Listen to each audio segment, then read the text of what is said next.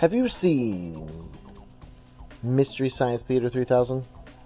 I own this one because people bought this for me, and there's another set that I do own, and the only reason I own the other set is because I don't want to ruin that episode for you, so I'll just say that my favorite episode of Mystery Science Theater 3000 I enjoyed so much that I said, when this comes out on DVD, I am buying it. Even though these are kind of like, these were kind of pricey back in the day. I think I got this from, I think I got the original one from Best Buy when Best Buy had a movie selection and stuff like that. But this movie, this set contains Fugitive Alien, Star Force, Fugitive Alien 2, The Sword and the Dragon, Samson, and the Vampire Women.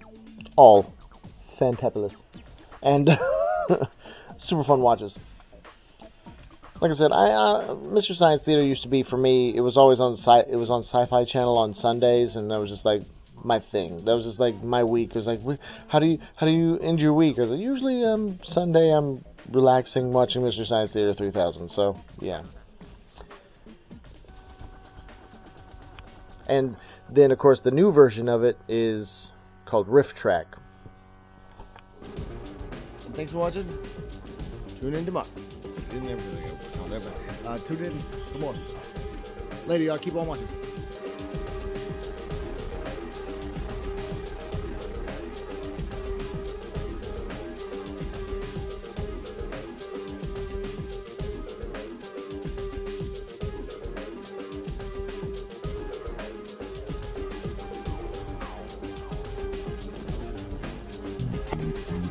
If you like this video, go ahead and hit that like button.